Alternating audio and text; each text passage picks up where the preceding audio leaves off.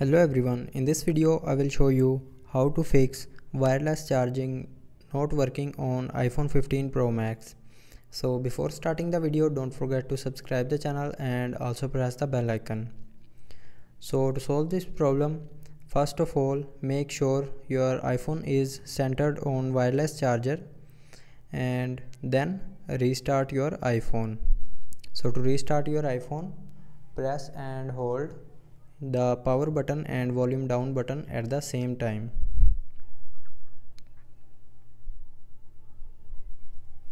Now slide this icon to right side to restart your iPhone, and after restarting your iPhone, the wireless charger will start working properly. And if it's still not working properly, then make sure the charging pad and the back side of your iPhone is cleaned. If it's not cleaned, the charger will not work properly.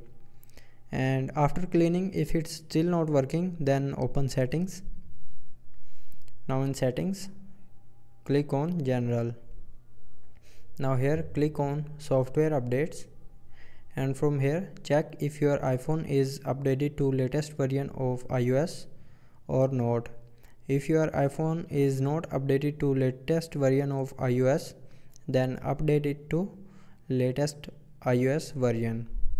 After updating, the wireless charger will start working, and if it's still not working, then put your iPhone to DFE mode. So to put your iPhone in DFE mode, press and hold the power button and volume up and volume down, both buttons at the same time. Press and hold these three buttons at the same time, and then Apple logo will appear, and after that your phone will be put on DFE mode and it will fix your problem. So I hope you liked the video. Thanks for watching.